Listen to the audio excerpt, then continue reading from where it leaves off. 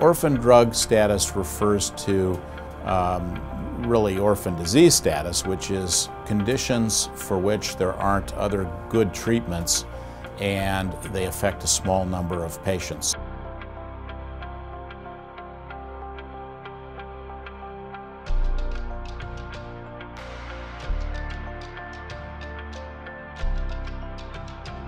We've been working for some time on SurVaxM, which is a cancer vaccine that is specifically designed to target the most common and deadly cancer, glioblastoma.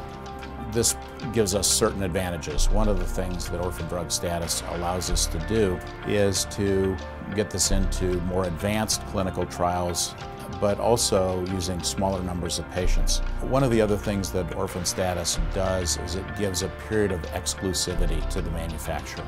And this can make it more enticing for bigger pharmaceutical companies to come in and assist institutions and smaller companies in the development of a drug, getting it to patients quicker.